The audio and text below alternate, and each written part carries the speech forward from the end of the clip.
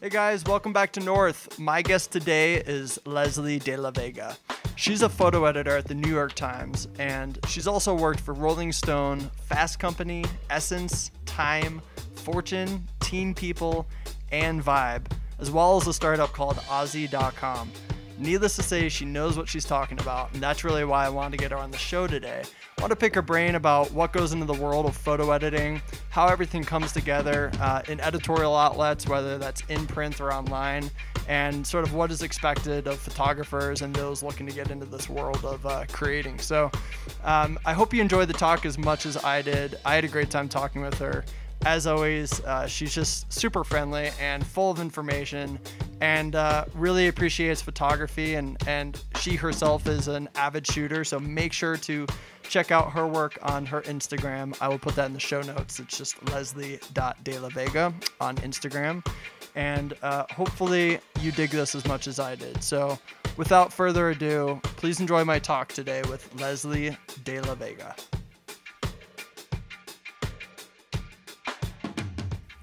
I am a photo editor, and what I do is I get a story in from the various editors or clients, and they tell me what they'd like, what the story is about, or what their project is, and they would like me to figure out visually how we can represent that. So whether it's usually hiring photographers, lately it's becoming a little bit of hiring photographers who do video, but not a lot of video, just enough for video loops. But mostly it's hiring photographers who can execute this vision. And then I assign it to them, I give them my direction, and then they bring it back to me. I usually prefer a wide edit, and then I narrow it down, and then I submit this either to the client or I put it, right now I'm at the New York Times, and so what I do is I edit it based on what the story text-wise looks like, and then I produce it online in our CMS with what visuals I think works best for the story. So you mentioned you're with the New York Times. Are they, or the writers that are working on a certain piece, are they coming to you solely and saying, Leslie, we need you to execute this idea from a visual standpoint, or are you sort of the captain of a team, we'll call it, where you're working with a bunch of other people and you're all sort of pulling your resources to bring together this sort of visual thing into a cohesive piece that you're going to then whittle down? Sure. So it's for every place that I've been to, it's been very different.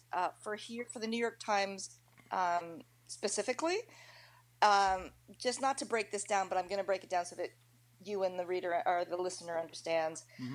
We get an email to the group of photo editors. So there's one email that goes out to the 3 photo editors on this desk, which is the business desk. The editor, the reporter, sends an email to one email address, and it goes to the 3 photo editors. And it tells us what the story is, who we need to shoot, just general logistical information with a brief of the story. All the reporters and the editors are divided amongst the 3 photo editors. So depending on who that email is from, let's just say it's from Bill Brink, who handles retail, then that story, I know that I would have to pick up that story. Bill Brink sends us an email, and I notice that he's my editor, so all the other photo editors on the email know that that's my guy, my beat. So I will take it, I will read the story, and then I will discuss either the idea or brainstorm with the editor, the writer, and sometimes our deputy digital editor for the biz desk. But what's great about the New York Times is, unlike any place I've ever worked for, is that visuals and photography is paramount. Michelle McNally has done such a superb and wonderful job. We've won so many awards. So what's great is that basically the photo editor has the opportunity to decide what they would like to do, who they would like to use, the kind of visuals they would like to implement. So, for instance, I received a story recently we were doing wind turbines in Denmark, and so the editor of the biz desk said we really would like to make this visual. So I thought, okay, so how are we going to do this? So apparently, it's one of the big they build one of the biggest wind turbines in the world. So I thought we have the opportunity to visit the factory an actual working wind turbine. So what can we do? So I hired a photographer who does a beautiful job named Karsten Sneijboom. I don't even know if I'm saying that right because it's Danish. Anyway, and then I also knew how wonderful would it be to get drone photography to fly in the interior of the factory Oh, and just go from one end to the other to see the production and the scale of these turbines. And then also do drone photography at a working turbine. So the turbine is face to face with the drone. A man or a woman is coming out of a doorway and you can see the scale.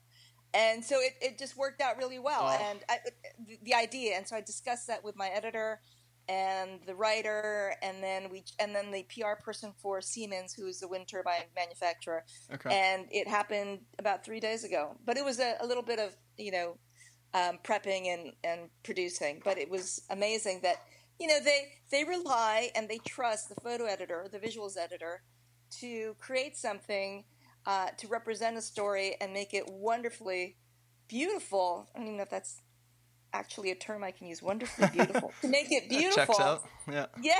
To actually represent what the text is all about. And when I spoke to the editor that we had shot it, I asked her, do you have a draft? How do you want me to do this? How do you want me to lay it out? And she says, well, what we'd like to do is base the text on the visuals. So why don't you go ahead and produce the story online, and then we'll work the words around the visuals. I can send you an example of something that's very similar to this that I did that worked out really beautifully.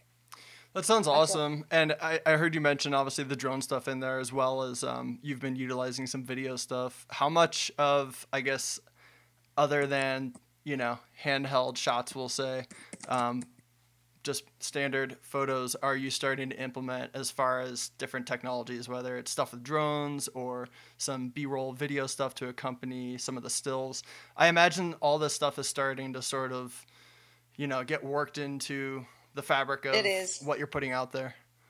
It is. And I want to say this might be, from my point, it's probably a good 80% or more of the stories that I assign on my desk, I have to think differently.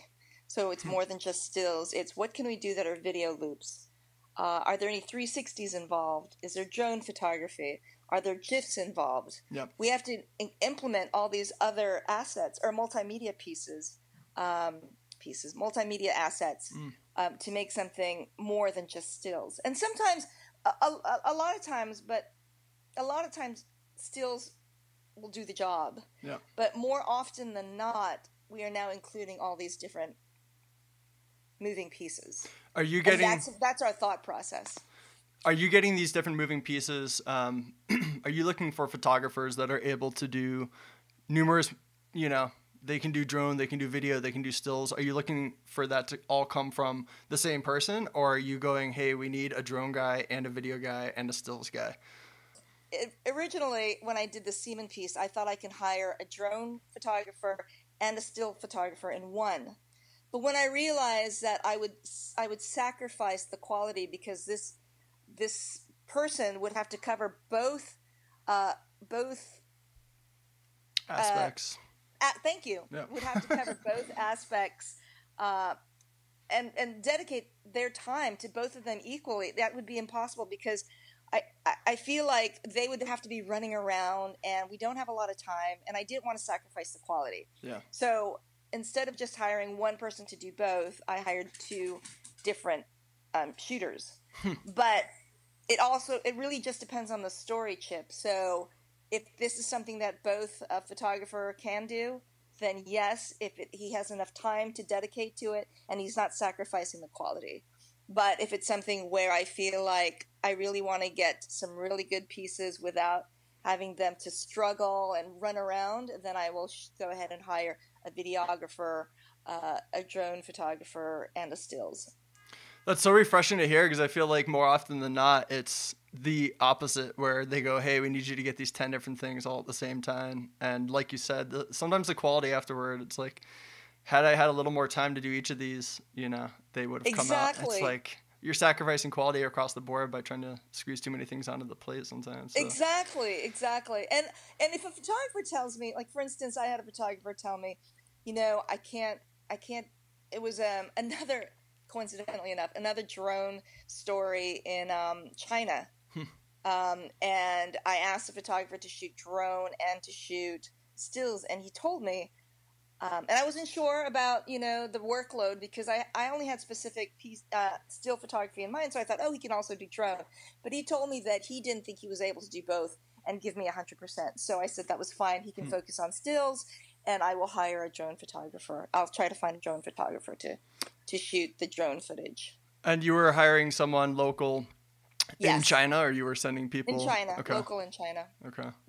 So going back a little bit, sort of, I guess going back to the beginning of all of this, how did you personally get into photography, which I'm assuming then led you down the road of possibly working for publications and then, yes, starting to shoot for publications and then becoming a photo editor? Where did this all begin for you? Did you grow up shooting stuff? Did you get into it in college? Yeah, so it actually started when I was 6 years old. I was with my aunt, and she'd bought us 2 ferry tickets to go. I lived in San Francisco, and she bought 2 ferry tickets to go under the Golden Gate Bridge and then back. And when I was 6, so we went out, and she lent me her Kodak Instamatic.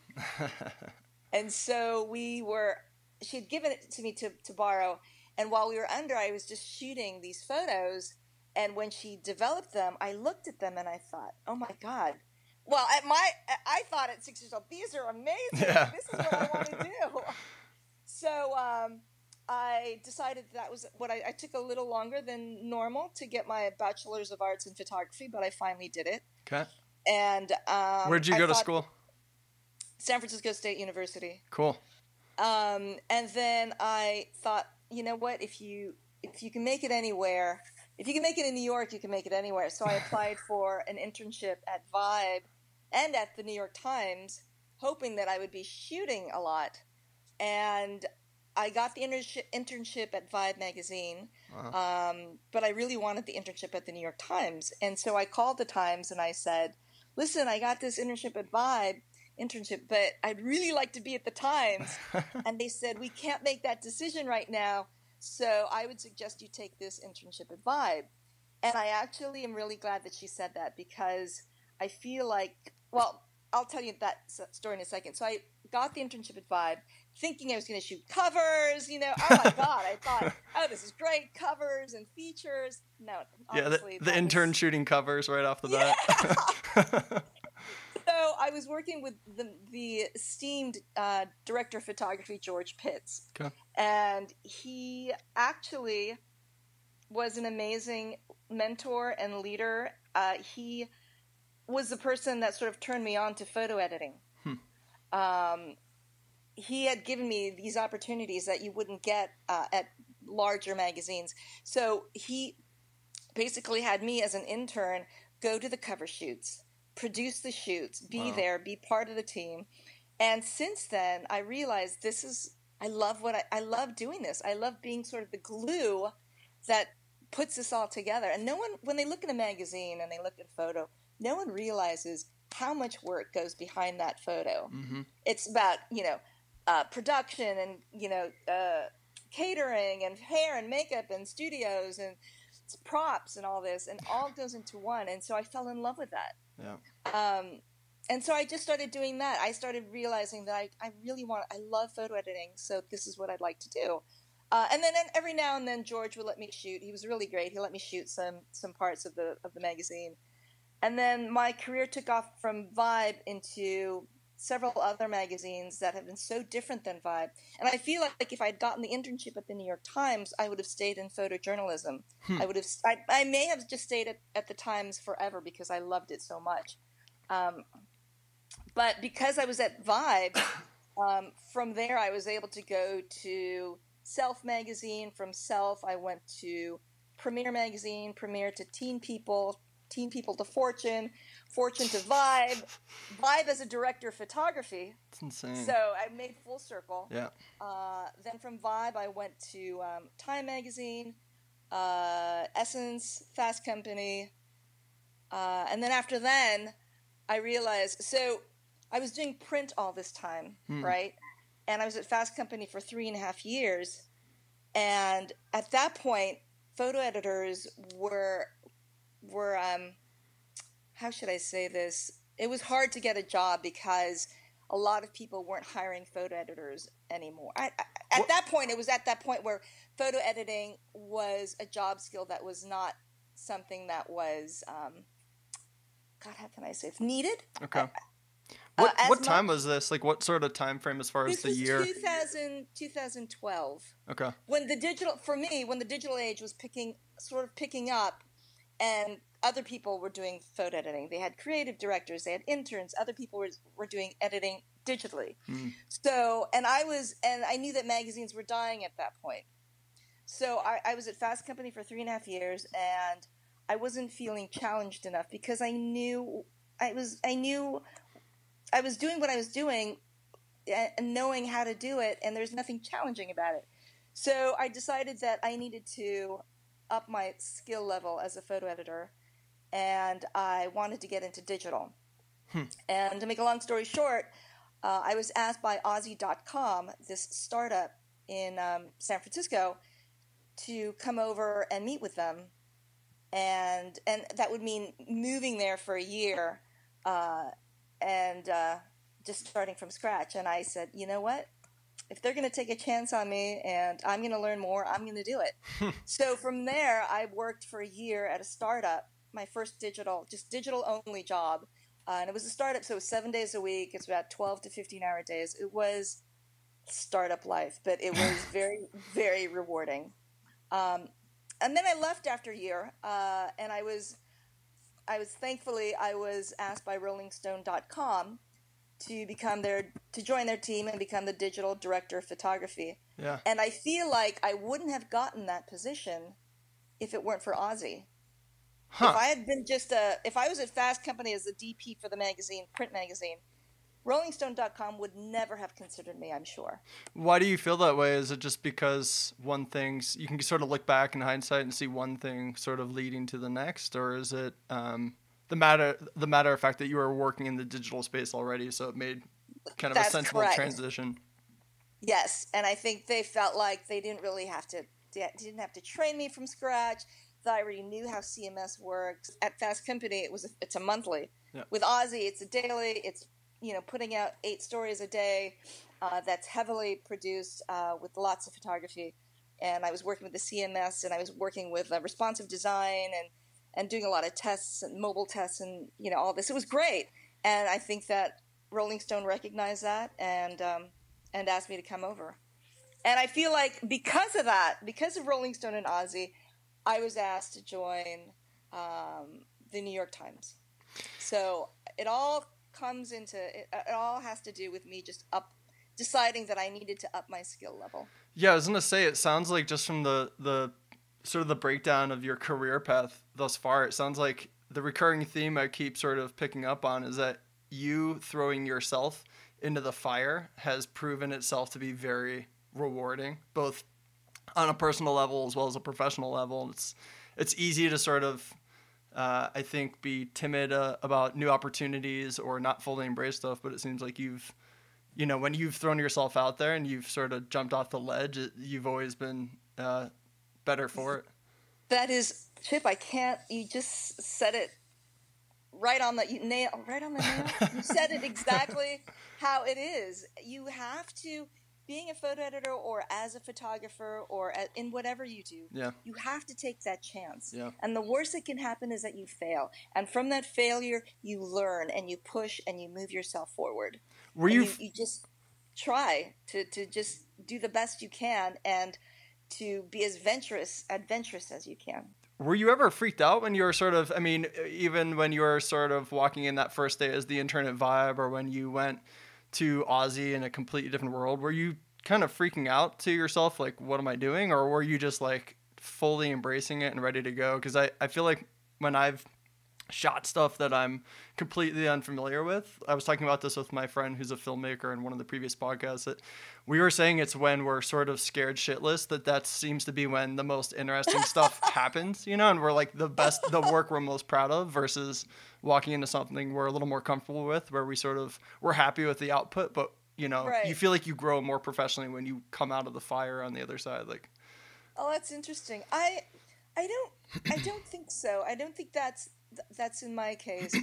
I was embracing it and really excited about it with Ozzy and with being an intern at Vibe, because I was excited to learn something new. yeah. And I had failed a couple of times at Ozzy as an intern at certain tasks.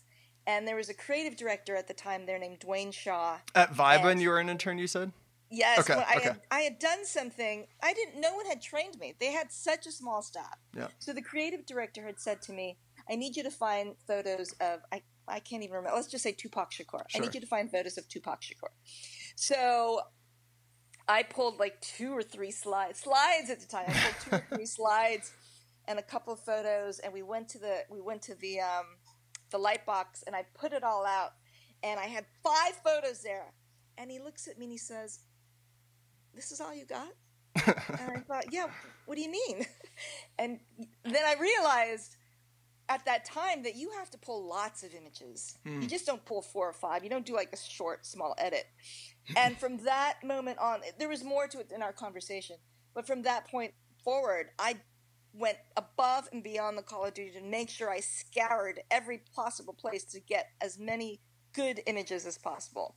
So I actually, it's not that I had embraced failure, but I think that when I arrived as an intern at Vibe, I was excited to learn new things, and when I failed at that task, it taught me how to do it correctly. Yeah. And that's what I was welcoming, is the opportunity to learn new things. But I know what you mean about being scared. I did a shoot yesterday, and I arrived at the shoot because it was raining, it was gloomy, the interiors were really dark. I only had 1 strobe with me, and I thought, I'm going to fuck this up. Doomsday scenario. Yes! For a photographer.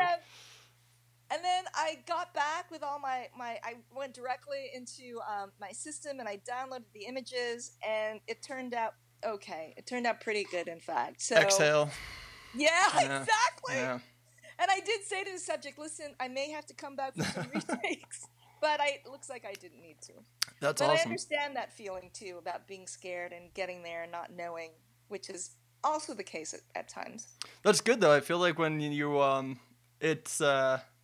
when you learn to live with that sort of discomfort, or that sort of uncertainty, I think it's like a great motivator, you know, because you really sort of up your game and hold yourself to a super high standard. Yeah, exactly. When you were interning at Vibe, what year was this exactly? Because I know you mentioned like slides, presumably it was you know, film stuff and everything. I'm just more curious because I'm imagining that when you were working on stuff at Vibe at this time, it was probably when music was at a really cool, interesting place. Oh yeah, it was huge. Vibe was big. Hip hop was really strong. It was 2000 to 2001, I think. Or 2000. Okay. It was 2000. And it was at a time when we would request photos using the telephone. So I'd call Retina. I don't know if you know this agency called Retina. No. And I would call them. I'd say, hey, I'm going to send a messenger to pick up, you know, slides of Biggie. Yeah. And we would have to send a messenger. Messenger would pick up these photos and these slides and bring them back. Thank God it's not like that anymore. But that was old school way. Did you ever work with a photographer? He's actually a native Clevelander, but he lives in New York, and he shoots just the most epic hip hop stuff. Jonathan Mannion. Yes. Oh man, his work he gave me a print. I think I have it because I'm getting ready to move, but it's beautiful print, and I had it framed. And it's of boys at a basketball court, and they're all showing their muscle, but they're like young boys. Yeah. Oh, it's great. You know what? I'm gonna send it to you, Chip, so that you can take a look. It's so beautiful. I don't doubt yes, it. I worked it with Jonathan. His work is just so incredible. And so when you mentioned Vibe in that time frame, I'm just instantly, I thought, yeah, I bet she's worked with Jonathan Mannion for sure. Yeah. So, sort of speaking about photographers that you've worked with and how you're finding them, how are you identifying which photographers you're trying to hire, and where are you finding them? I mean, I'm assuming Instagram plays a pretty pivotal role. Are you also, I always wonder this myself, if I'm going to a portfolio meeting or if I'm maybe following someone on Instagram. Is it just really sort of any which way you happen to find someone, or do you have like a specific resource? You talk to 10 different photographers, 10 different photo reps. You get 10 different opinions about where you should be and what you should be doing and how to promote yourself and all that stuff. Do you have a specific spot where you're like, definitely do this, definitely don't send us another promo? Are you just sort of open to anything and everything that comes your way? I'm actually the type, in this day and age, I am so open to anything that comes along. Like, I hired photographers that I've met on Instagram. And there, as you've read that PDN online interview I did, Nate C. Ward is one of them, and I've been working with him every time I have a shootout in Ohio. He's wonderful. He's in Columbus? Yes. Cool. And also portfolio reviews. Mm-hmm. I've actually taken more.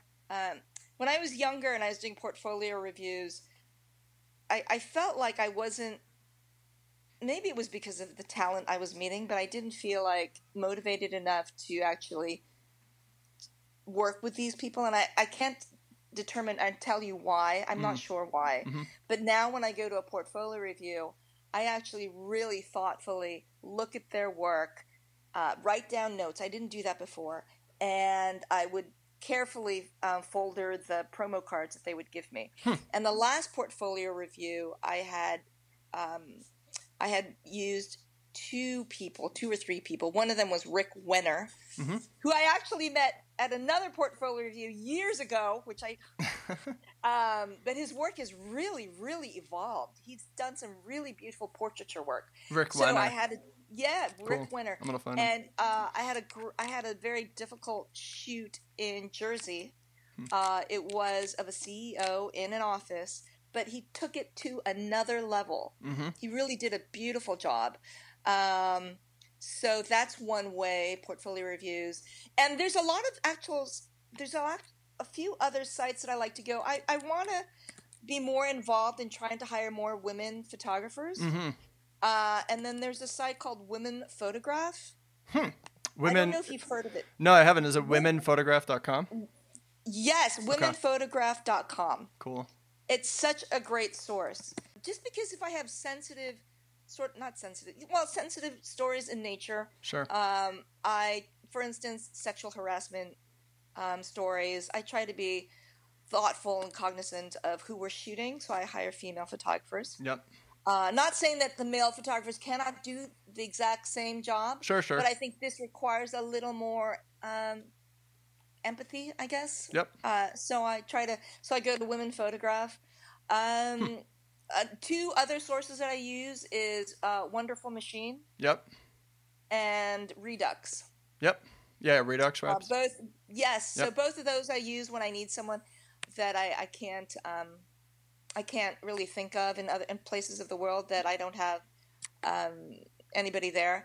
But what I've also done is I've had a spreadsheet that I've created since I started, which is 18 years ago.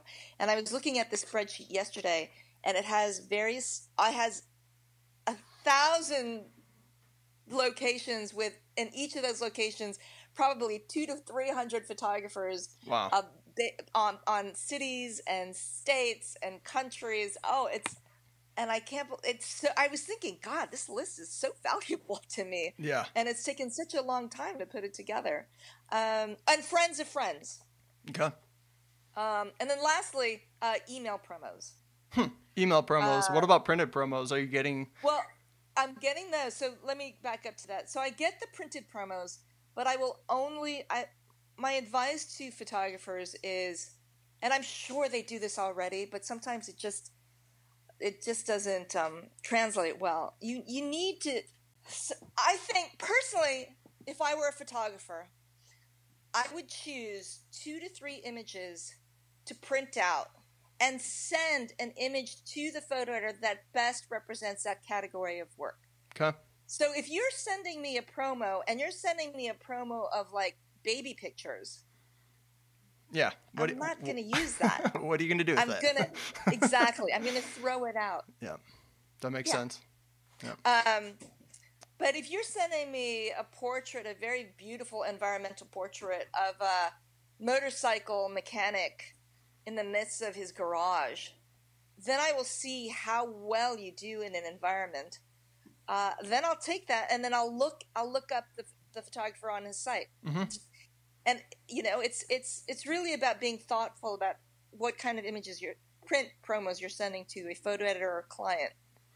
Is it something where you're looking for, so say it's the photo editor at Viable, say, does it have to be, like, how literal do you think photographers should be with the promos that they're sending and the images that they're choosing? Should it be music related, or should it just be a beautiful environmental portrait that can obviously translate into a music setting or a music context? Correct. That is correct. It does not, for me, it does not need to be specific. Okay. As long as I can see that you can shoot beautiful environmental portraits, I don't care who the subject is. Okay. But if you play into mind the graphic lines, the color, the framing, then that's all that matters to me. When you're reaching out, I know you mentioned Redux.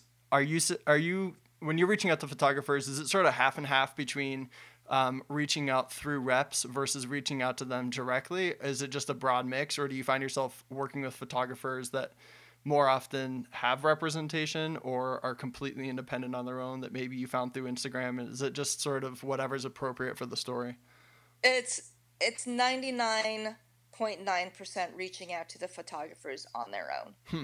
So it's not often that I find that I would need to go into Wonderful Machine and Redux. Okay. But when I do, if I reach out to the photographer directly, I will tell them, I got your information from Wonderful Machine. Mm-hmm.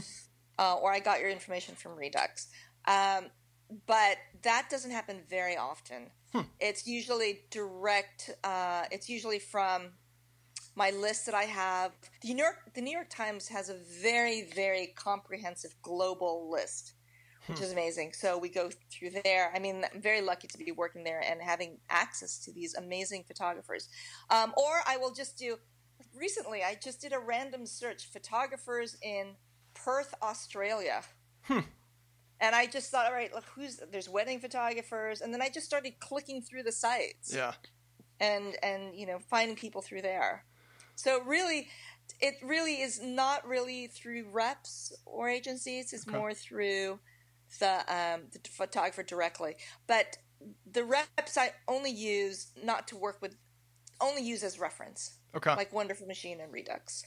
So as you're working on a feature or an idea and you've gotten something that has come in, say, at the times where it's, a certain subject, is it pretty much mapped out from the beginning and you sort of work backwards from a visual point? Or is it something where it's sort of changing shape and evolving as you start to whittle down what photographers you want to work with and then maybe how they approach it? Is it pretty literal, like we need this kind of photo of this kind of subject and we need you to go execute? Or is it something where you're saying, here's sort of the idea, go do your thing, we want you to put your spin on it, and then we'll sort of, narrow down from there given the results that you bring back? So I want to say the majority of the time, it's basically I have a vision in my head and I try to find a photographer that has the same similar aesthetic. Okay. And I will go from there. It's rarely where I would say to the photographer, I just need you to do what you do. And I only say rarely because there's only a handful of photographers that I've worked with that are guaranteed that 100% of the time I will know I will get something that is off the hook, out of this world. And I could name those photographers in both my hands. Maybe less, in 5. Interesting. Yeah, so, but these are very established photographers who've been around for a very long time. I'm going to give you a couple of examples. So, Art Streiber. Oh, the man. I mean, I don't have to give him any direction. Yeah. I can just say I need a beautiful portrait. Boom, done. That's that. Yeah. Ben Lowy. Okay. No matter what he's covering, I will get something that's interesting, that will be framed beautifully, that will be completely different than what I expected, but will always be a guarantee. Another person who's great is John Taggart. Okay. He's a great street photographer as well. A lot of times on the biz desk, I need exteriors or interiors of like Home Depot. So I've hired a photographer once, and I said, I need you to shoot interiors and exteriors of Home Depot. Can you just, shoot some generic shots for me? Yeah. And what I got were basically what looked like traditional point and shoot exteriors, interiors of Home Depot. Yeah, sure. But then when I hire someone like John Taggart or Ben Lowy, they add something different. It's either the framing, it's either movement in the foreground, it's graphic lines, it's mind-blowing. Yeah. So it's always a nice surprise. So there's only a few that I know who have been doing this for quite a while, who know what to shoot and how to shoot it, like Art Streiber and Ben Lowy. Yeah. And then, other photographers, I think that I just have to give a little direction, or I'm not saying that the other photographers I've worked with, I can't do this with. I probably could. But I don't ask for photography. In 99% of the assignments I do, I really just try to have a photographer execute what I'm thinking with their aesthetic. I don't know. Did I just contradict myself? No, I mean, it makes sense. It makes it sound like really kind of a pretty collaborative, arrangement between what you're looking for and what the photographer is going to deliver. And, it sounds like it's that nice mix between creative freedom, but, it's not so wide open that the photographer is left wondering what they're supposed to be shooting, but it's not so constricting that they feel like they can't maybe do some of their own thing to it as well. Right, exactly. Art Streiber is, he's one of my favorite photographers for a number of reasons, but one of them being because on his Instagram, if you don't follow Art Streiber, I do. I'm saying just to the general, the general public listening, if they're into photography and they want to see how these epic images sort of come together, he posts so much behind the scenes stuff that I geek out on that stuff as much as the finished product, because it's such an education in what he's using as far as equipment and why, and it's just it's pretty incredible. He's very generous with his information, which is amazing. I know. I feel like that's a relatively new thing because so many guys I think like to keep their secrets secret. Right. So what's been changing gears a little bit? If you have any stories that you've worked on through any of these publications you've listed, do you have any that were particularly rewarding or challenging? And it can be really, I use those words in sort of the most broad sense, as far as rewarding on a personal level or rewarding as far as the attention it might have brought to a specific subject, or challenging because logistically it was hard to, coordinate schedules with particularly well-known politician or famous person or anything along those lines. Anything stand out to you? I probably have many stories like that. But one recently that comes to mind is a shoot that I did with Johnny Turgo. So Johnny Turgo is this photographer that I met who is an assistant of Art Streiber's, and I met him many years ago. And there are two times I've worked with him, and each time he has really taken me by surprise. So the first one was a story that I did for Rolling Stone, where we had to shoot a portrait of a basketball player, and it was very difficult to shoot a portrait because we only had seconds with him, and we had to shoot him inside his home gym, which is how exciting could that be? And you'll see this on Johnny's site. He actually shot the portrait of this gentleman. Forgive me, I can't remember his name. Yep. But what he did was, instead of giving me one image, he gave me 12 or so images that I had to put together to create the image. The one. And it's not just like a collage. It was more linear. It was, I can't really explain it, but it was very, very refreshing to see him take it to another level. Unfortunately, I couldn't use it for my purposes online. Okay. It wasn't translating well. So I used a portrait, an outtake of that, which was still as beautiful. Sure. But I wish I had been able to use that.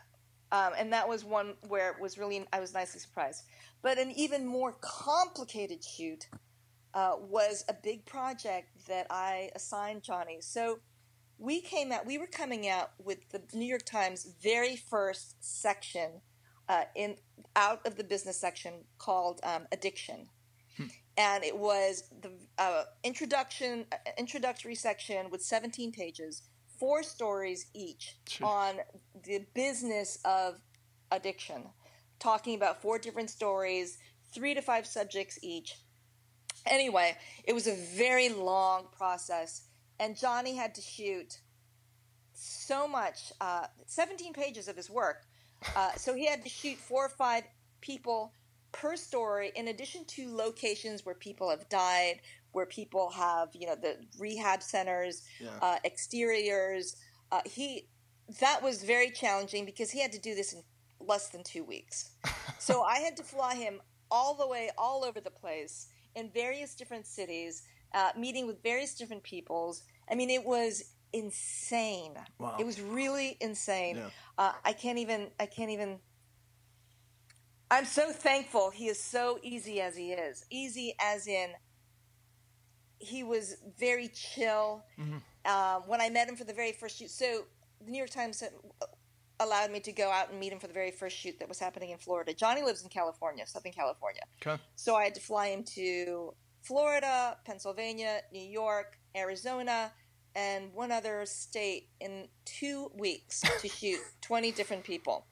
All by himself, all with like 3 or 4 trunks of gear that he brought by himself, that he set up by himself, all of this. And when I met him for the first time, we were at I remember meeting him at a cafe the day before his first shoot. He brought a binder that was this thick, a black binder. Yeah. And in the black binder were his notes typed up with each section divided by a divider. And it was just amazing to see. So yes, that was an assignment that I worked in that was very, very challenging and difficult logistically. Yeah. But also because of also trying to get people's schedules and trying to get people to be photographed who did not want to be photographed, and reshooting people. It was just, it was a nightmare. But because of his professionalism and because of his easygoingness and his 200% dedication to photography and the passion of it, it came out it took me by surprise. It was supposed to come out a week in January.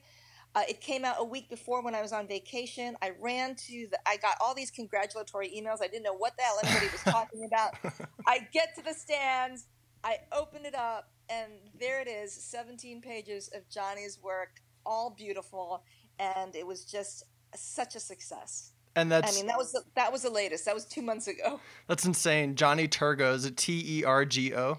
Yes. Okay, cool. I'm gonna find him. Definitely. And if you in my Instagram account, you'll see the pages, some of the pages on my post. It was a slideshow, but he may have it on his site already. But amazing. And everybody, all the people that worked on this, was so pleased with his images. It was just, he took it so you would normally imagine when people. When you assign photographers, it's usually something that's a little more documentary, a little more photo J.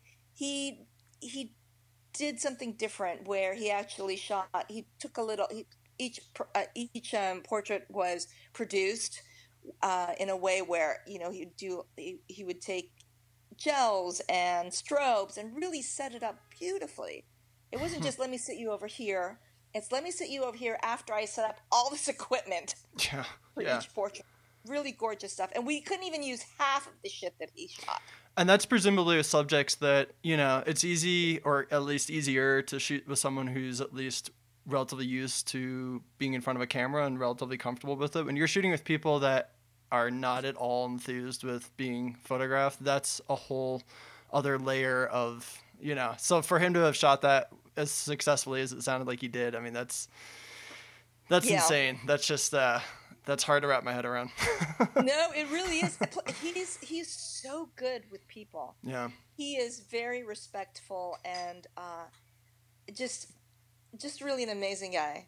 Really, really made this work out. And I picked the right guy for this. Just did a beautiful job. I don't think, and I know this because I've talked to other photo editors, I don't think photo editors or clients tell their photographers enough how great a job they do. And I think it's so important that whenever you get a job that you are excited about or happy about, you write them back right away and you say, thank you, you did a great job. Yeah. Because many times I've heard from photographers that they've worked with people where they submit the images and they get no sort of feedback, either constructive or I'm happy or thank you. And I think that's a bad way to connect with your photographer. I think it's a bad thing to do, and I think it's very important. The only way a photographer will learn if you like the images or if you don't, or the only way they can improve is or maintain the work that they do is if the photo editor or the client says to them, great fucking job. You know? Yeah. It's so important. And the reason why I reiterate this so much is because photographers will write me back and they'll say, you don't know how important this was to me. Thank you for taking the time. Like, I'll write back a photographer and say, listen, I think you did a great job, but I wish you had done this. Mm-hmm. I've asked you to do this. Instead of not saying anything at all and then never hiring that photographer again, that does justice for no one. Yeah. Especially the photographer.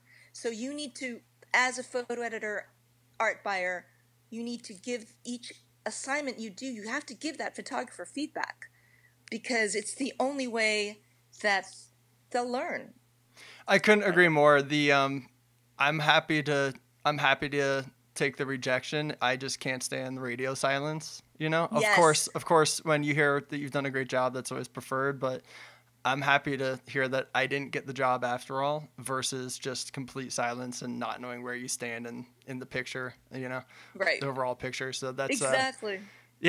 Trust me, that's as you've said, that's, as a photographer, that is more appreciated than we can probably put into words. So right. Yeah. And I think that if you don't hear from anybody, and it might seem scary, but if you don't hear from your client, I think that it would only be smart for the photographer to hit them back and say, hey, I'm just checking in. Did you get the images? Is everything okay? Yeah. Or whatever. But you want to hear. And the photo editor should respond. How do you sort of define success in either your field or your specific job title? Is it something like that where you pinpointed the right person for the job, they absolutely nail the job and then some, and it's just a resounding feeling of it coming to fruition like you saw it in your head? Is that sort of the way that you would personally define, I guess, the word success? Yes. Okay. I would have to say that if this photographer was able to define what I had in my head and the vision and actually return with work that illustrated this vision, then yes, that's what I find successful. Especially if readers write and say, oh my God, this was amazing, this was beautiful work, or if some other it means that I'm doing my job correctly. Mm-hmm. And the photographer is as well. It's a collaboration, and if it's appreciated by the readers and by my colleagues, then yes, even more so, it feels like it was definitely a success. So do you have any routines that you're doing that make you better at what you do, whether it's your workflow or even something as simple as, you have a no phone on Sunday rule, or you have, you get up and go for a run in the morning, or you lights out by 9, anything that you do that sort of keeps you sort of at your best? Yes. Personally and professionally. So personally, I meditate every day. Interesting. Is that morning or nighttime? Morning, and I know people can find this hard to believe. morning when I wake up, about 15 minutes, and then when I'm in the train when I come home. So in the subway. And Yeah. people often wonder, how do you do that? But I think it's easier to do it in a train than it is at home when it's very quiet. And that's because you have to focus. When you focus from mindfulness, you sort of have to be in the present. And being in the train and closing my eyes and listening to the various conversations or the noises or the trains, that takes me there. Okay. I am current, I am present, and that's it. So that's a great, and that keeps my attitude really, positive. Yep. Meditating gives me thinking that the whole day the glass is half full, and that I just have a better attitude. And then another thing professionally that I do, which is really important, I think, for anybody who's a photo editor or an art buyer, is to constantly look through magazines, look through other publications, see who are they using, what are they doing. Like for a while, I was keeping trunk.com on my home. I have 3 monitors at work, and for a while I was keeping the Trunk homepage up on one of the monitors just so that I could see what was flashing, the work that was flashing from Trunk. Okay. So basically just trying to discover new photographers and new visual artists. Just constant sort of feed of information as far as seeing new stuff come in and yes. staying open to whatever. Yes, okay. and it could generate ideas for stories, or if I see something that a photographer does and I'm working on something that's kind of similar and I would like that treatment, wow, I'll hire this guy. But it also keeps your mind fresh and your work fresh. Yeah. Trying to not work with the same artists all the time, but keep it moving. Sure. And also giving the opportunity to people who haven't been photographing or doesn't. I just hired someone recently who's a wedding photographer in California. And we have photographers in California, but I discovered this person, and her name is Alpana. I'm probably butchering her name because I can't say it correctly. Alpana Aras King. Okay. And she does beautiful work, but it's more like portraits for family. Sure. Couples. And then I hired her to do this portrait for me, and she did a beautiful job.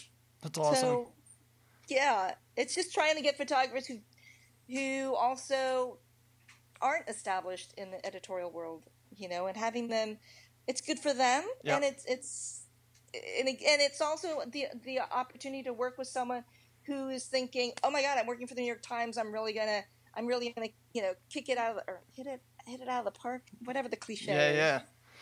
So it's nice to see that attitude and that perspective. Yeah, was she excited to? I mean, I imagine if she doesn't usually shoot editorial stuff and she gets a call from the New York Times, she must have been freaking out, I think I want to say she was, because I left her message.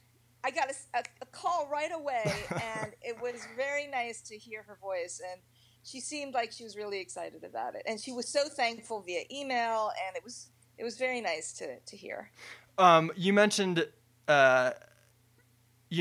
seeing this stream of images come in, it might inspire you to sort of take on a story idea. Is it something where, and whether it's at New York Times specifically or elsewhere, is it something where it's a bit of a two-way street between the photo editor saying, hey, I have an idea for a story, can we write something around it? Or is it sort of more of a one-way street where they're saying, hey, we're working on a story about this and we need you to find visual assets for it? Is it both ways? It's both ways. Okay. And but I think that I want to say that the New York Times, I can't say it enough, has really, photography is paramount and is equal to the written word. So whenever a photographer, a photo editor or a photographer has an idea that we pitch, normally it's a go. Normally we can do it. And each desk is not micromanaged. Each desk is like their own little magazine. Okay. And for instance, if my colleague wants to do a story on AI in China, and she has some great visuals, and we want to put it inside the magazine, inside our section, it is no doubt it will be approved to put inside the paper, and we will set aside 1 page or 2 pages with color, and definitely online, because real estate online is infinity. Yeah. So it just has to be smart and visually amazing.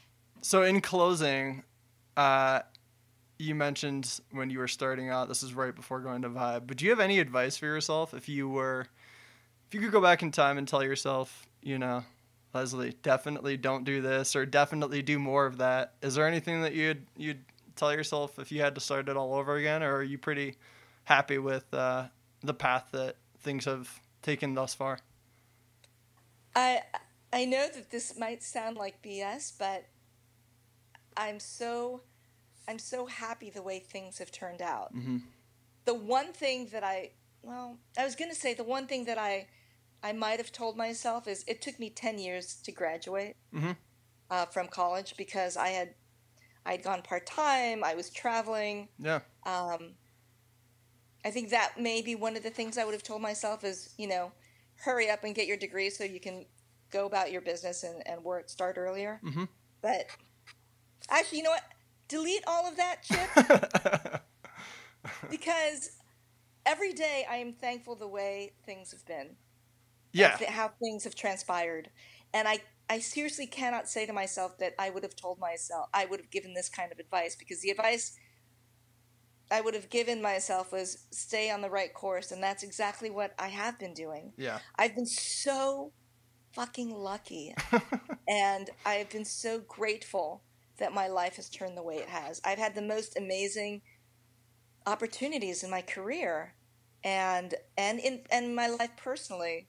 And this is going to be sounding kind of crazy, but every Sunday I take a minute and every Sunday at around 7, I take a minute and I thank the powers that be that my life has been going so well. Mm.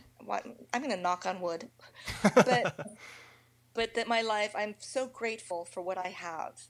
And I don't think I would have changed it in any way, because I'm at the New York Times, and I've worked at Rolling Stone, and I've worked at Time Magazine, and these are the 3 places when I was in high school that I wanted to work at, and I've worked at all 3. That's insane. So it's a little nutty, but yeah. I am really grateful, and I think that if I changed my life in any other way, then I wouldn't have had those opportunities. So I'm just #grateful. That's the perfect ending. #grateful. That is the best possible way to wrap this up.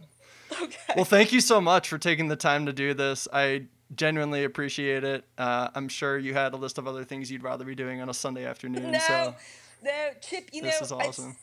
I really, really enjoy these kinds of chats. Yeah, me too. Only because I really do think that I really do think it's important for photographers today Mm-hmm. To know what to expect and what they can do to make themselves better, because in reality, that makes my job better. Yep. And I want to be able to sort of share that, and hoping that I could. That's why I love doing these sort of student talks and having classrooms come through. Mm-hmm. It's just so helpful, and I'm very grateful for you and thankful for you to ask me to do this. So. Well, I appreciate I was really it. Excited about it. It's being a photographer sometimes can be a solitary pursuit. So getting to talk to professionals that are as accomplished as you are, it's just so nice to sort of hear that we're on the right path, and what to do and what not to do, and how to think about things and how to approach things. I think it just sort of, the rising tide floats all boats, I hope. So I really appreciate you. I think you're doing a great thing. Well, thank you very much. Fantastic. So where can we find you if people want to keep up with you and maybe what you're shooting, and if you... the best way would be the Instagram account. That usually, so it's leslie.dela Vega, okay, my Instagram account. And that will tell you what I've been doing professionally as far as my work at the Times, mm-hmm. also what I'm doing personally. I also have like photographer referrals on there. If there's some shoots that I found or some images that I find that are really out of this world, I'll put it up. I really do everything through my Instagram account. And there's some personal things I put on there too, like the skiing. Yeah. That I was really excited about. I was using a GoPro for the first time. Nice. So things like that. I can also be reached at leslie.delavega@nytimes.com. Okay. And that's it. And I have a website, so lesliedelavega.com. Thank you, Leslie. Thank you so much, Chip. I had a great time. Thank you. Okay, guys, so that about wraps up the show for today, but I just want to say thank you very much for listening. I really do appreciate it. And if you like what you heard, please spread the word. You can find the show on social media at North Podcast.